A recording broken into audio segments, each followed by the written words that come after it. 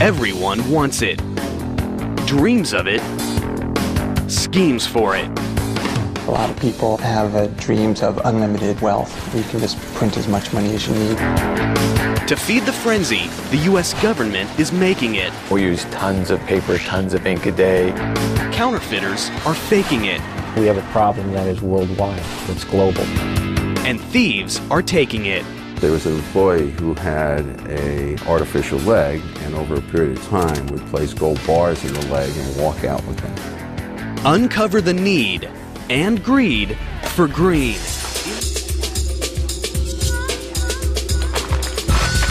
Cash, a big stack of greenbacks. Nothing in the world gets the pulse racing faster. Most of us earn it the hard way, but others have shortcuts. It's a battle between those making it and those faking and taking it. And ground zero in this currency combat is the U.S. Mint and the Bureau of Engraving and Printing.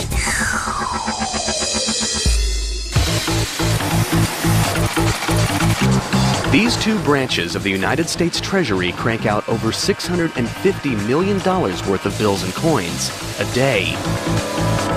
Combined, these mega money factories employ over 5,000 people and cover millions of square feet, and security is state-of-the-art.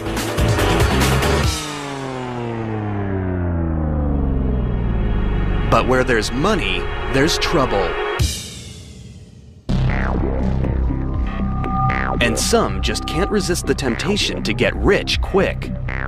One man dreamed up a scheme so outrageous it would go down as one of the biggest, boldest counterfeiting operations in United States history. His name, Wayne Victor Dennis. His goal, to become a multimillionaire, literally overnight. Now, he's about to reveal his secrets on camera for the first time ever. Well, counterfeiting has always been kind of a dream way in the back of my mind. I think a lot of people have dreams of unlimited wealth, where you can just print as much money as you need. 1991, Wayne Victor Dennis sets his plan in motion. The first step? It takes money to make money. So Dennis empties his savings accounts and borrows whatever he doesn't have to pull together his target budget of $50,000. Next, he contemplates what denomination to counterfeit. I chose $20 bills because hundreds get scrutinized too easy. 20s, I know that people just accept them like they're nothing. They'll just take them and throw them in their cash register drawer. First, Dennis needs a place to print the counterfeit bills. He rents a house from his uncle in South Florida. He soundproofs a secret room, then moves in a 750-pound offset press that he picked up from a printing supply house. It's a machine he knows nothing about, but that's not going to stop him now. What was supposed to be a 2-year vocational school, I taught myself in 2 weeks through experimentation. Dennis now begins the plate making. Using a stationary camera, he photographs 4 brand new $20 bills. It's at this stage when Dennis knows he's crossed the point of no return. Once you start photographing the money and you have negatives, then that's when you start getting nervous, because now there's evidence against you. The next step? He needs paper, but not just any paper. It has to have the distinct weight and texture of money. Unfortunately, the only paper that has no watermarks is standard typing paper. Without paper thick enough to pass as cash, Dennis's counterfeiting scheme could be shut down way before payday. But he's persistent. He comes up with an idea, a chemical solution, his own concoction that builds the paper thickness to 24 pounds, the weight of real currency. Now, what about the ink? I had to figure out some way to get that paper colored green like currency. But the color of money isn't easy. The wrong shade could send him to the slammer. Dennis is determined, though, to get it right, so he takes his biggest risk yet. He actually cuts off the corner of a real bill and sends the tiny sample to an ink manufacturer. A bold move that could be his biggest mistake. And I figured Secret Service would be knocking on my door right shortly thereafter. Days go by. Dennis's mind races with fear. Will the ink or the feds arrive at his doorstep? To his relief, it's the ink, in the perfect shade of green. Dennis is ready to roll. The toughest part, getting the paper to look and feel real, was accomplished, and I was very excited, and I just felt I was rich. But surprisingly, not every greenback off the press is a masterpiece. There are smudges, double prints, misprints. There's plenty of trial and error, because one error will send him straight to trial and jail. Dennis needs the bills to be perfect. I had probably about $250,000 of wasted counterfeit before it started looking very spendable. Once they pass his scrutiny, Dennis goes for the jackpot and prints up million after million in bogus $20 bills. And eventually, one by one, then 20 by 20, then hundreds of bills start pouring out, each more perfect than the last. He tallies up his production, $11,750,000. The short answer to what it feels like is to watch $100,000 a minute come out of the printing press is very exciting. It comes out so fast it looks like a blur. And that's a lot of money. It's the instant rush of becoming an instant millionaire. But the cash isn't ready to spend just yet. The bills need to look worn. The solution? That came during laying in bed before sleep. I would think of all the intricate details. Dennis creates his own chemical aging process with coffee grinds, starch, and distilled water. And then on a marble tile, wearing surgeon gloves so you don't leave fingerprints, you would ball the money up. Then you'd have to take them back out one at a time in just one sweep with the hot iron on the same marble tile. And that would set the starch, and that would set the wrinkles. Now, after 6 months of non-stop work, Wayne Victor Dennis is ready to cash in. With the assistance of his girlfriend, he takes $100,000 in 20s cross-country on a counterfeit cashing tour. They have a strategy. Stop at fast food restaurants, use their fake 20s to buy a soft drink, and get real cash back. It's one thing to print money in a basement. It's another to pass it off face-to-face. Dennis still remembers their first stop. I can help you. Can I just have a small Coke, please? That's it. One later, the person that's Thank you. It was very nerve-wracking. I have to say I had a drop of sweat coming off my forehead. My hand shook like a leaf in the wind, and I handed her the money shaking. She put it in the cash register and gave me back my change. I was still shaking, but it was right then I knew that it was going to work, and I was an instant millionaire. So now I'm $18.88 richer. The success intoxicates Dennis, sending him and his girlfriend on a spree across the country. One thing that I thought was pretty ingenious was to leave some of the counterfeit at grocery stores, throw a little out the window at nighttime so people would find it and they would cash it in places I would never cash it. So therefore the Secret Service couldn't say a pattern. Finally, they pull into the ultimate money mecca, the bright lights and big greed of Las Vegas. I figured if we can pass it in Las Vegas and not get caught, then we can pass it anywhere. Because the change persons in the casinos, that's all they do 8 hours a day is handle money. And it passed quite nicely. About $4,000 an hour they were able to funnel through the casinos. Dennis and his girlfriend become instant high rollers. At first, Alexa and I were cashing the counterfeit through the casino, and we're playing 21 and roulette and getting change from the cashiers. We're making great money. Flush with success and fatigued by the hard work of making millions, Dennis and his girlfriend decide to take a break. So we decided to go upstairs to the mezzanine where they had arcade games.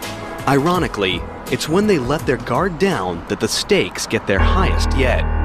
Dennis passes off a counterfeit 20 to a teenage employee at an arcade game. She's not experienced with big cash, but she has a nervous habit that's about to expose his entire operation. She was tearing the corners off of all the bills, and when she tore the corner off one of my bills, she noticed it was white inside. I did not put enough alcohol in the ink to bleed it through the paper, so it was white inside. She called security without alerting me. Dennis is immediately backroomed, but he's prepared to face off with the feds. We came up with this story that I found a briefcase on a dock in Miami, and when I got home, I opened up the briefcase. I had to pry it open, and I found currency. But the authorities don't buy it. While Dennis is locked up in jail, Secret Service agents search his hotel room. They find the smoking gun, a logbook that describes every incriminating detail of the operation. Then I knew we were pretty much finished. That logbook, that was the damning factor. Counterfeiter Wayne Victor Dennis thought he could create his own mega money factory, but he was tripped up by the saturation of the ink and the quality of U.S. Treasury paper. The real paper comes from Crane & Company of Dalton, Massachusetts. They've been making special paper for U.S. currency since 1879. Their product is unlike any other paper in the world. U.S. currency has that feel of strength that you can snap and feel. The recipe for making paper nearly impossible to counterfeit is top secret. But here's a hint. Most paper is made from wood. Crane & Company's currency stock is made from cotton and linen. The 8-step process begins with 6,000 pounds of cotton. It's loaded into a giant boiler and pressure cooked for 2 hours.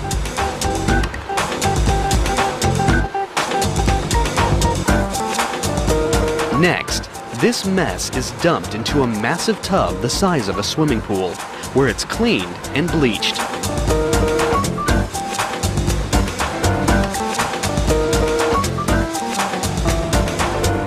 The raw materials are pressed, then dropped into giant blenders called pulpers.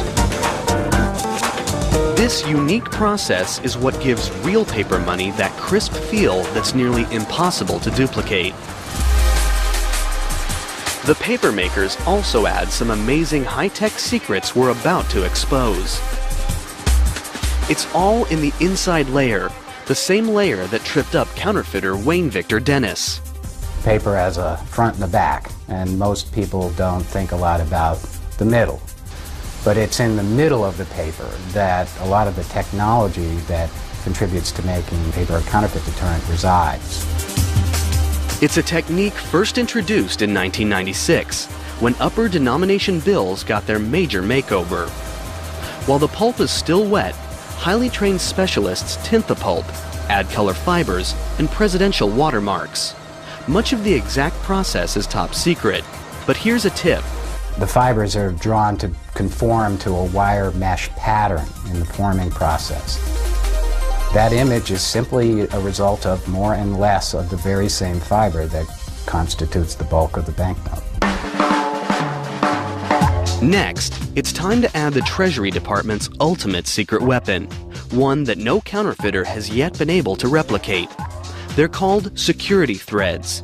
Each of these threads has microscopic numbers on them, 42 thousandths of an inch tall, denoting the bill's value.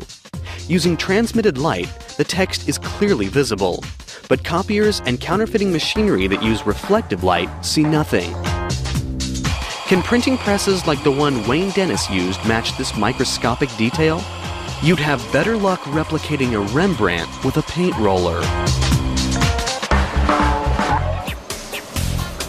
The high-tech paper's now ready for drying.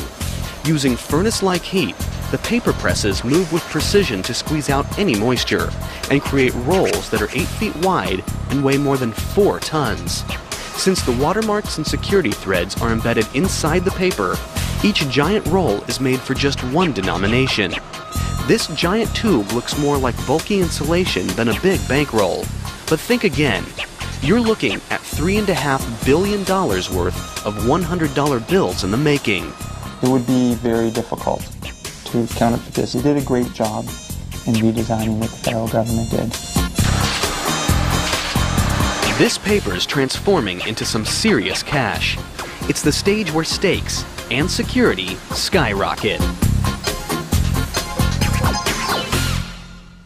Wayne Victor Dennis made nearly $12 million of fake bills by cranking them out on a standard printing press. But the real deal? It all happens here in Washington, D.C. at the Bureau of Engraving and Printing's huge money factory. Every step along the way is designed to stop counterfeiters in their tracks. They occupy acres and acres of space, hundreds of thousands of square feet. It's a major operation. Inside, thousands of employees are involved in the money-making process, 24 hours a day, 5 days a week. And security? It's round the clock and never blinks, because working with money can be very tempting.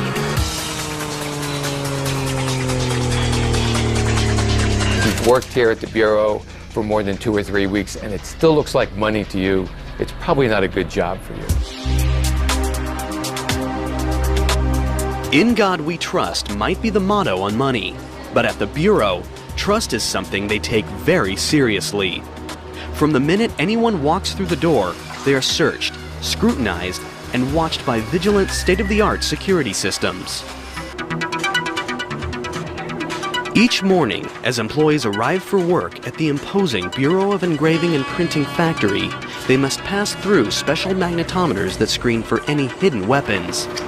Security is so severe that cameras of any kind are immediately confiscated at the door to prevent would-be counterfeiters from stealing secrets or anything else. Once inside, a complex identification and scanning system tracks employees' movements everywhere they go. Motion detectors and alarms are placed strategically in key locations to prevent unauthorized access. The building is broken up into very specific security zones so that only those who are authorized to be in a specific zone have access to that. For extra security, many employees work behind steel cages where they are monitored by cameras. We have one of the largest closed-circuit TV systems in the world. With employees under non-stop surveillance, the Bureau now focuses on their biggest task, thwarting counterfeiters. The high-tech paper is just the beginning. There are 6 steps in engraving and printing, and each one makes the bills harder to copy. It begins with a simple piece of steel that is transformed into a remarkable engraving. It's an old-world craft that takes talent, patience, and experience. All of the Bureau's engravers go through a 10-year apprenticeship, and their final product can take hundreds of hours to complete. For counterfeiters who want to get rich quick, there are no shortcuts. Oh, it takes a very special person to be an engraver, I think. It would drive most people mad, sitting here hovering 3 inches above a piece of steel, just making one tiny little dot at a time. And what are the images? There are presidential portraits, but there also have been some unusual and perhaps unexpected images. Let's take a look at the $1 bill and break down the design. There's the famous pyramid with the eye. It's a Masonic symbol. Many founding fathers were Masons. The pyramid's unfinished, which represents the nation in its early stages. And the eye? For the Masons, this refers to the all-seeing eye of God. And what about the dollar sign itself? This symbol has been linked to everything from the serpent cross to the astrological symbol for the planet Mercury. And the eagle? It's said to represent Congress. In the right talon, it grasps 13 arrows, and in the left, an olive branch with 13 leaves and 13 berries. This represents the power of Congress to lead us into war or peace. One of the more recent design additions is causing enough controversy to make it to the courtroom. Back in 1955, Congress passed a law requiring the inscription, "In God We Trust," to be added to the US dollar. 50 years later, in November 2005, Michael Newdow, a Sacramento doctor, lawyer, and atheist, filed a federal lawsuit claiming that the motto was an unconstitutional endorsement of religion. Since it's a law, it's really not a discussion point. To change that would require that all the plates be redone and would therefore add to the cost of currency. Bill design has its symbolic history, some say even mystical, but it's also very practical when it comes to thwarting counterfeiters. These hand-carved engravings are a brain-twisting, eye-popping, intricate network of fine lines and tiny dots nearly impossible to accurately copy. That's why I'm working here in the first place, because it's very, very hard to replicate a hand engraving where every single line, dot, and dash is paid very careful attention to. It's designed to foil forgery.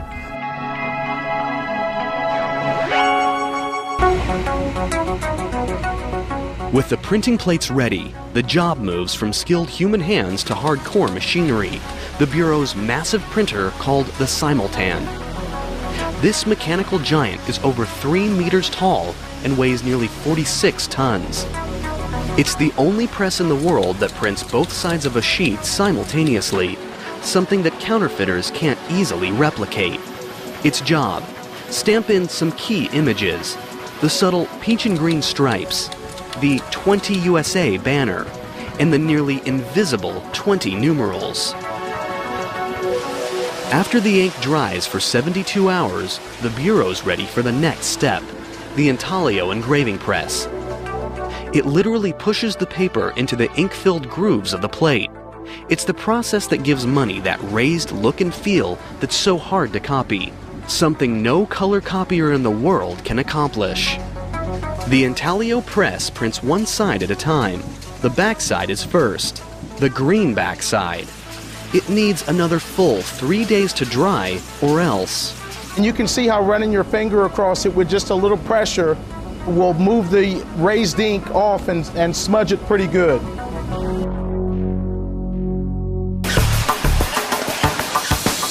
Then the face side is ready for printing with black ink and another metallic ink with a unique security feature. It shifts color according to the angle. Every hour, 1 1/3 tons of green, black, and metallic ink and 10,000 newspaper-sized sheets of currency stock roar through these enormous presses. That's $6.4 million worth of 20s. With 24 presses in operation, the Bureau can produce as much as $650 million a day. The Bureau's money inspectors now examine every bill, and they've got to be absolutely, positively flawless to pass the test.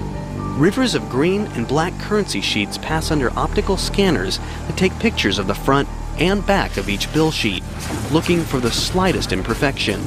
The inspection process is amazingly fast and efficient. Catching imperfect bills is almost as important as catching counterfeits.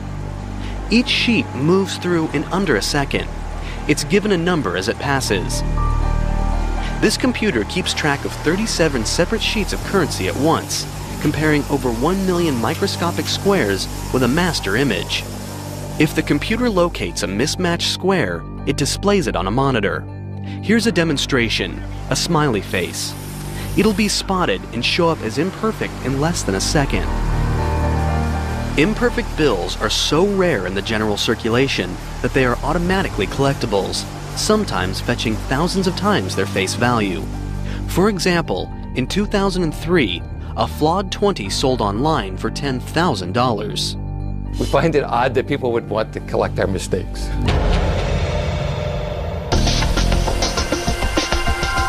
Once they pass inspection, the Bureau adds the Treasury and Federal Reserve seals and the bank and serial numbers to the uncut sheets of money. It's like the money's home address. If you know the serial number and the denomination and the series, those three things will uniquely identify that particular piece of paper. It's never duplicated, so that we can tell when that note was printed and where it was originally issued. In a room the Bureau calls currency overprinting and packaging equipment, the money is finally cut, counted, and shrink-wrapped. It's now street-ready. If someone's going to pull off a heist, now would be the time. Bricks of 4,000 notes are stacked and sent to the vault. They'll wait there until it's time for delivery. The Bureau of Engraving and Printing makes billions in paper money every year. Counterfeiters try to rip them off. But does anyone bother with coins? Actually, coins have been in the crosshairs of scheming, thieving minds a lot longer than bills. Back when coins were made of gold, crooks would shave them down. Authorities countered by making coins out of less valuable metals. But that doesn't mean the war between the thieves and the feds is over just yet. This is the Philadelphia minting plant, the largest coin factory in the United States in both size and production. This massive fortress of a building spans the length of 5 football fields. Inside, this mega mints a fine-tuned combination of raw machine power and precision craftsmanship, and the security's stone-cold serious. We are really in many ways the envy of the world mints. There are 8 major steps in the minting process. It begins with a design. Whenever Congress authorizes a new coin or metal, the mint sculptor engravers sketch out their ideas. It's a contest. Whoever comes up with the best design wins. The prize? Having their artwork displayed on a U.S. coin means it's seen by hundreds of millions of people every day, a number that puts the Mona Lisa to shame. John Mercanti has engraved more than 100 coins and medals. It's a very privileged position to be in. It really is, especially as an artist. Until the 1970s, the sketches were hand-drawn. When we had to make a correction on a drawing, we would have to go back and redraw the whole thing. Computers have changed all that. Today, software programs streamline the process. After the design is approved, the artist takes up traditional tools to sculpt a clay model. It's usually 3 to 12 times the size of the finished coin. It takes a certain degree of concentration. Sometimes it's almost monastic in seeing the engravers in their cells, what I call cells, working very quietly and very intense. The team makes a negative rubber mold of the large design. Then, liquid epoxy is poured into the rubber mold and hardens, creating a more durable model to work with. This model is mounted onto a machine called a transfer engraver. At the other end, a tool cuts the reduced design into a steel blank called a hub. It will be an exact replica of the large model, but engravers still have to double-check for any tiny errors. This is the only place in the world where you'll see a bunch of grown adults standing around a table completely frustrated over a little piece of metal that's the size of a quarter that just doesn't quite look the way they want it. Once perfected, dies, 2 pieces of steel that will stamp the design on the coins, are made from the master hub.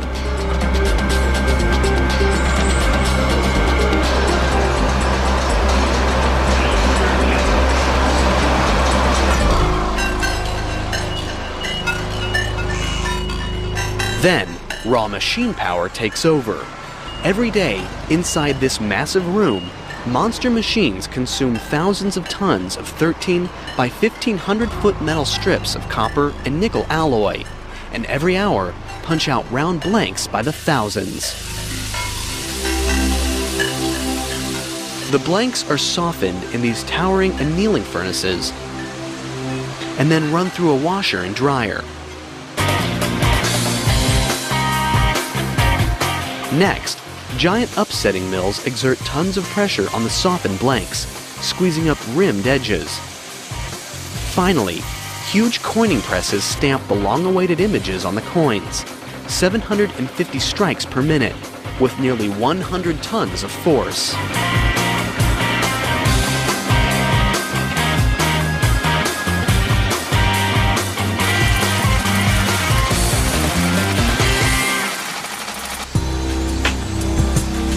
The coins are spot-checked for errors.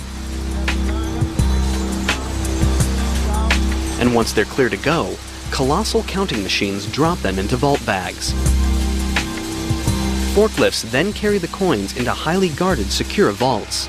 At the end of each workday, the Mint has created another 80 million coins worth $3 million. Counterfeiters don't typically bother with quarters, dimes, and nickels. When it comes to ripping off the Mint, the most likely threat is theft. Security is very serious. Anyone visiting or working at the Mint will have their pocket change immediately confiscated at the door. And the vending machines inside? They only accept prepaid plastic. No high security facility has ever really successfully been robbed unless it was due to an insider's participation.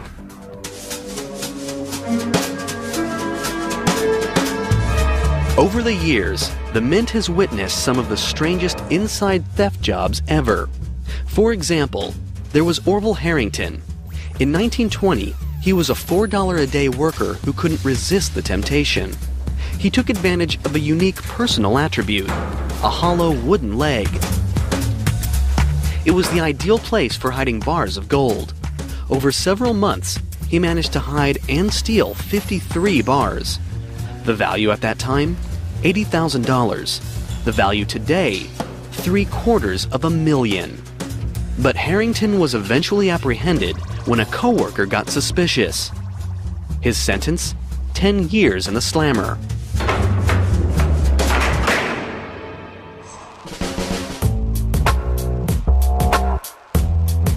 In the late 70s, the New York Mint was the target of an even more bizarre robbery. That facility actually refined gold. So you would see gold in all different states of finish in 7-ounce bars and just bulk little clumps and in BB type size. So it was all over the place. It looked like Willy Wonka chocolate factory for gold. An employee came up with a deviously simple scheme that took advantage of a weakness in security checks.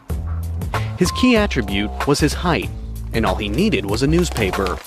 He wrapped up gold dust in little bags, then rolled a newspaper up to cover it. He was about 6'7". When he would leave, he would stand with his newspaper in his hand and raise his hand straight up over his head in order so the guards can search him very easily.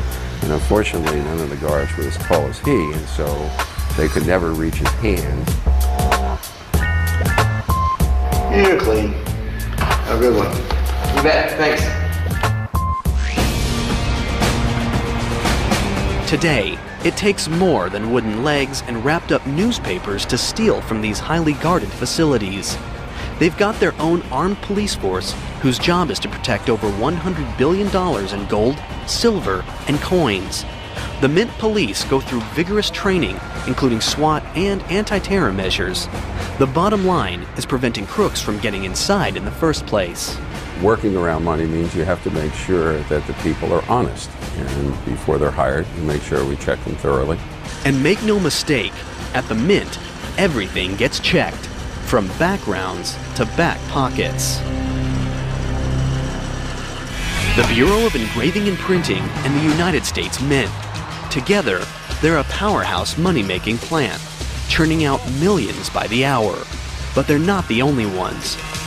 Around the world, underground counterfeit cash factories are giving them a run for their money. Literally. It's a major problem, a threat to the United States economy, and the stakes couldn't be higher. Historically, the United States has always been a nation where people believed they could get rich quick. But that dream has had a dark side.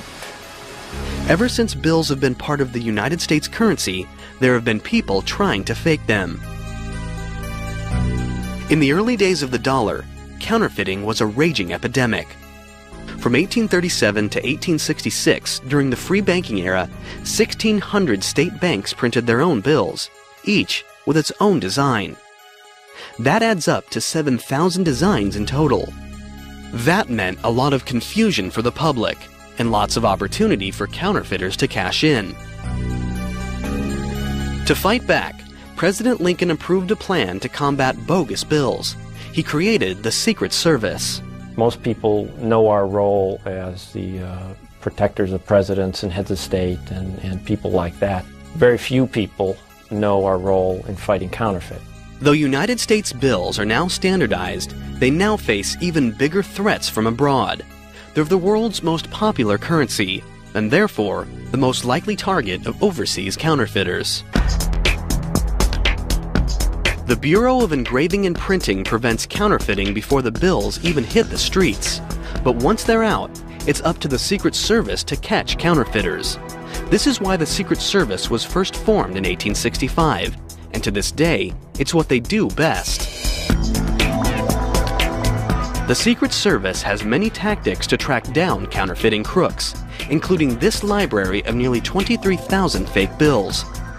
When a bad buck comes in, researchers attempt to trace it back, determine the top suspect, and make the bust. The Secret Service also takes preemptive strikes. Together with the Federal Reserve, they've created software that prevents scanners from copying bills at 100%. Try it, and a warning appears on your computer screen. The fight against counterfeit's not all high-tech. Secret Service dogs can sniff out more than drugs. We trained 12 dogs down there to detect counterfeit money by smell. It's based on the drug detection dog program that most people are familiar with. And sometimes, the hunt for counterfeiters takes the Secret Service to some of the most dangerous locations in the world. Colombia, known for its drug cartel, has another illegal and highly profitable export. In 1998, the Secret Service launches a joint mission with the Colombian National Police to find these secret counterfeiting rings. They'll have to travel deep into western mountainous terrain. It's a dangerous mission that could turn deadly. They search in vain for 2 years. Then, in November 2000, they encounter a banana plantation. Once they search the modest cinder-block shelter, they uncover more than produce. The Secret Service has just stumbled into a counterfeiting hotbed. They confiscate printing equipment, including a large press, negatives, ink, and sheet after sheet of 20s and 100s. The people there are true printers. They take a little bit more time. They try to get the paper a little bit closer. They try to get the inks closer. They'll try to counterfeit some of our security features and those kinds of things. They've caught the counterfeiters, but how many of their bad bills have hit the streets?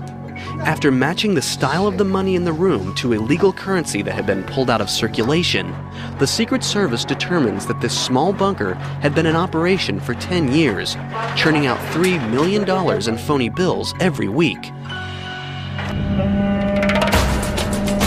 It was a major bust, but it was only the beginning. Authorities estimate that hundreds of these hidden money-making factories are scattered throughout the country. It's an underground war that the Secret Service still fights today. We have an office in Bogota. We work closely with the police forces down there. And together, we have made a significant dent in the amount of counterfeit money. The United States Mint and the Bureau of Engraving and Printing's job is to manufacture mega money. It's a high-stakes, high-security operation designed to stop counterfeits and theft. But once the money is ready to enter circulation, the opportunity for danger is even greater. When money changes hands, anything can happen. Transporting the money from the factories is a major operation that calls for the highest vigilance against gunpoint heists and even inside jobs. Each money factory has immense loading docks. Forklifts and transfer workers move the money under intense security precautions. Armed guards watch every move. At the transport points, as you're loading it or unloading it, is the riskiest part because the money's exposed for anyone to take. Millions of dollars are loaded up into unmarked 18-wheelers. And where do these semis go? They're headed to a main depot. After that, Armored cars drive the money to every bank and branch that's part of the Federal Reserve System. Created in 1913, the Federal Reserve is the central bank of the United States, the clearinghouse for cold, hard cash. It was created after a series of financial panics and financial crises that occurred in the late 19th and early 20th centuries. In these crises, people got concerned about their deposits at their local commercial banks. Today, there are 12 Federal Reserve banks nationwide, each serving a specific region of the country. The Federal Reserve is an intermediary between banks that have more currency than they need because they've taken in deposits, lots of deposits of currency, and banks that have a need for currency. And as that currency is deposited with us, and before it's sent out to the banks that have a need, we're like a filtering system. The Federal Reserve's giant vaults house the money until commercial banks need it. Then, armored cars take it straight to the banks. Once it hits circulation, currency passes through billions of hands. And billions of hands can do a lot of damage. An average bill circulates for 5 years before it's too tattered to go on. So how are bad bills pulled from circulation? When commercial banks receive cash, they in turn deposit it in the Federal Reserve Bank. It's here where all bills, the good, the bad, and the cruddy, come under close scrutiny. All 12 of the reserve banks have high-speed computer-controlled machines that count 40 bills a second, examining them with specially designed sensors to search for dirt, graffiti, and possible counterfeits. They send suspected fake bills straight to the Secret Service for examination. What happens to the old worn bills? They've got a date with the shredder. The Federal Reserve banks shred over $500 million a day. When these bills are shredded, they're out of circulation, and new bills are printed to take their place. But what do you do if your money is destroyed? The commercial banks won't take it, so this cash never meets the Federal Reserve's shredders. But it's still considered legal tender. So where does it go? Back to where it all begins, the Bureau of Engraving and Printing. The Bureau has a free service that most people have never heard of. It's called the Mutilated Currency Division, and anyone can send their most fragile 5s and tattered 20s directly to their office for a refund. Hurricanes, tornadoes, all of the natural disasters that you hear, we get the remnants of the currency that has been damaged from those things. When bills first leave the Bureau, they're inspected for the slightest flaws. The messy bills that make it back undergo the same careful scrutiny. The Bureau employs 17 full-time examiners. In 1 year, they can process over 25,000 claims of mutilated currency, worth nearly $100 million. The tools? Tweezers, knitting needles, small knives, tape, and glue. It takes 6 years of on-the-job training to learn the trade. Putting mutilated money back together is like a puzzle. Examiners must be able to piece together more than 50% of each bill to give a refund. If the bills are legitimate, the Bureau will write a check for that amount. This cash was burned in a house fire. The ashes must be reconstructed. You have to go through and you have to figure out which piece goes where, what goes to what note. Handling all this money, though, can be a filthy job. These toxic bills were sent in after steeping in stagnant floodwaters. There are a lot of smells that come to this office. Smells that you probably wish you had never smelled. Between the Fed's shredders and the Bureau's mutilated currency team, over 1 billion bills are sidelined from circulation every week. Everyone dreams of having more money, so why can't the Fed just order more to be minted or printed? Money used to get its value from gold. A $20 note would be redeemable for $20 in gold.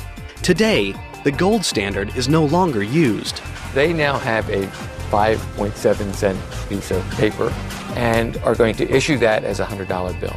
In order to do that, they purchase collateral. They purchase treasury notes, bonds, that they hold for that value, and they issue that note, and it is represented by the value held by the bank. Sort of like you're writing a check, and the value of that is made by the money that you hold in the bank. So that is really what it is. It really represents value. Essentially, the US dollar is only valuable because we say it is. It's because there's a full faith and credit of the United States behind that coin or currency. If the US government flooded the economy with more money, the value of that very same money would go down, leading to inflation.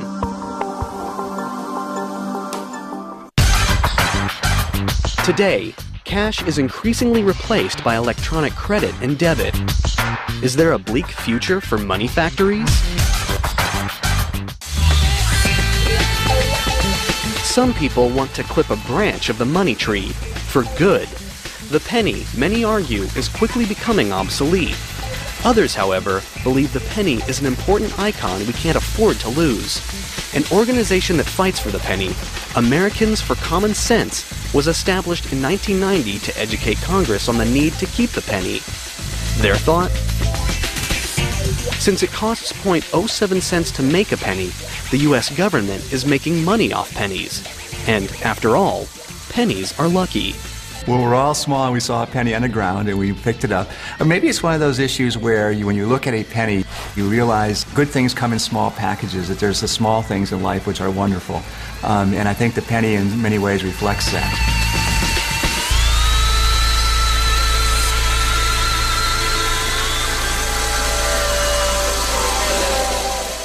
As long as there's the need to buy and sell, there's a need for money factories. The US dollar is still the most reliable currency in the world.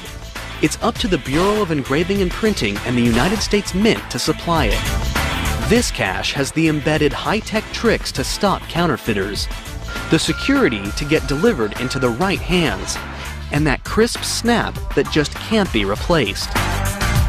Nothing makes you feel like $1 million like $1 million.